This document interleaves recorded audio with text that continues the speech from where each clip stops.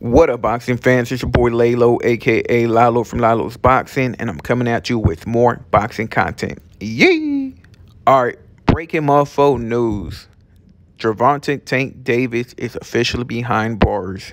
He is in custody because he caused greatly bodily injury and for domestic violence.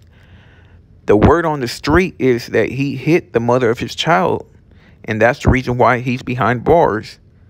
Sad thing about it is, in 11 days, he had a fight with Hector Garcia.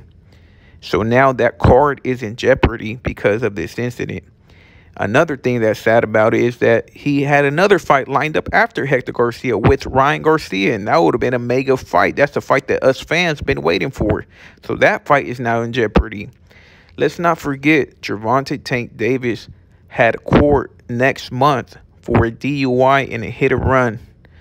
And now that put everything at risk.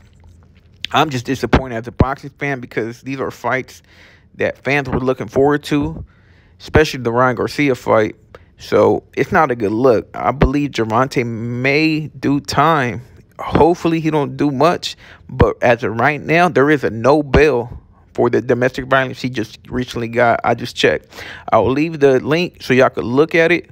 But let me know what you guys think, man. Drop a comment, like the video, and make sure you subscribe to the hottest boxing channel. This is your boy Lalo, and I'm signing off. Yeah.